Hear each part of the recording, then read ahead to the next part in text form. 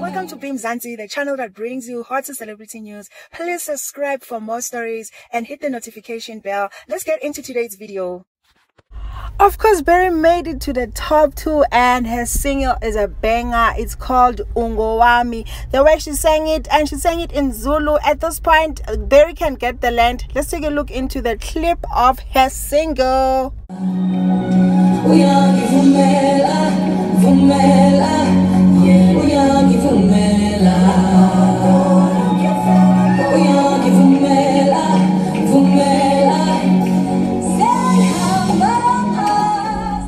So I'm surprised that her single is in Zulu, but she made it and it sounds very good. It sounds very authentic. I like how Berry is changing the game, she's not only saying how I'm white and then she just sings in a white language. She sings in Zulu, and I think that's how she's gonna get more audience, because we all know idols has been no white people haven't been winning idols for a very long time. So Berry was very smart to just sing in the language that most people understand in South Africa. That way even her singer will do very well, because she will have more audience. I mean, if she sings in English and the song is more English, and you know, she won't get a lot of audience, because we all know that the minority is white and majority is black people, and Zulu is one language that is mostly understood by 90% of South Africa. So I think she was very, very, very smart. She's gonna do well in the music industry. She can collaborate with people like Kanye,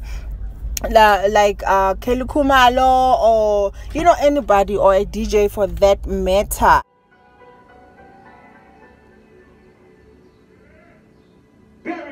Yes. Thank you so much, guys, for watching. Please do comment down below what you think about the single. Please don't forget to subscribe, share, hit the notification bell as I sign out.